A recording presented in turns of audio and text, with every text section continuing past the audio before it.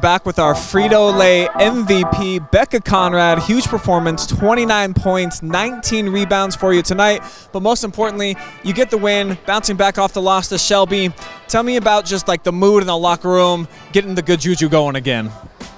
We definitely wanted to come out and win today. We were really pumped. We didn't want to be in a slump after Shelby, so we needed to get back and get a good win, and Loudonville's a great one to get. Yeah, quality program. They came into the night 9-1 overall.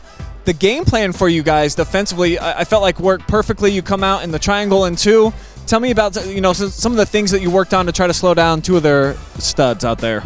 Well, we were face guarding two of them, and then we had the other two helping with those two, and then we had me pulled back down helping just on drives and everything. So that seemed to really work well for us. And then offensively, the girls always looking for you inside, and this is one of the more dominant performances I've seen, and it just looked like it frustrated them. You were just like a little bit too tall. Did it feel like that tonight? Yeah, we were trying. We either wanted to drive or get a dump into me, and it worked well. We're very unselfish with the ball, and we'll get anyone to score.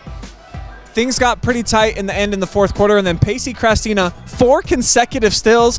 What can you say about the momentum that was generated from that? I don't know. I think Pacey won that game for us, really. She should probably be here, honestly.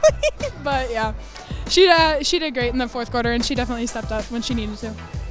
So moving forward, you guys are a couple games behind now in the MOAC, but what are some goals that you're talking about as far as that you want to get accomplished before you get into tournament play?